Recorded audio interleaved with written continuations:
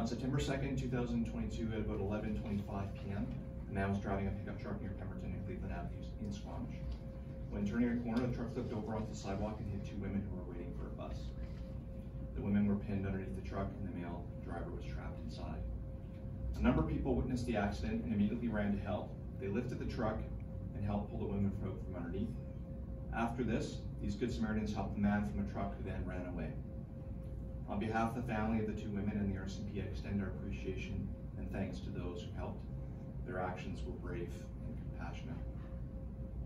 As you've been made aware, one of the women has since been released from hospital, while a second, Gurpreet Sangha, who was 44 years old at the time, died in hospital on September 16th as a result of the injuries that she sustained that night.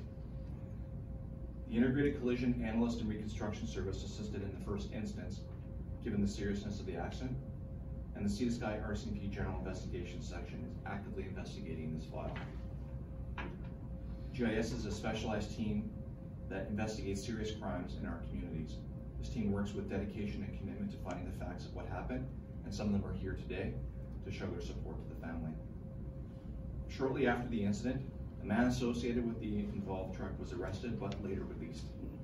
This investigation continues to make progress, and I'm confident in our investigators, their skill, and their efforts. They're accountable to me and to Gurpreet Sangha's family to ensure that our work is timely and accurate. Our Victim Services Unit has been providing support to the family and to those affected on the events of that night. This tragedy has had a significant impact on the family and our local community and has been physically and emotionally devastating for many. We know that there are witnesses who have not yet spoken to the police, and I'm extending an appeal to those witnesses to come forward. In addition, I'm extending a second moral appeal to the truck driver to do the right thing and to come in and speak with our investigators about the events of that night. That's end of my